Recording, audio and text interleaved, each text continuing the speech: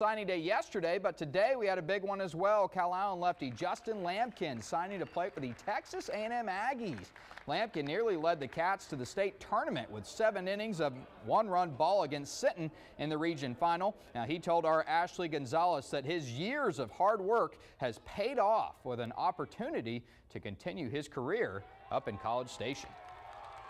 You know, it's a grind. You got to sacrifice a lot of time, sacrifice time with your friends and everything. You got to do it day in and day out, and don't take a day off, and you'll get to where you want to be eventually. Now, congrats to Justin and his family on him heading up to Aggie land.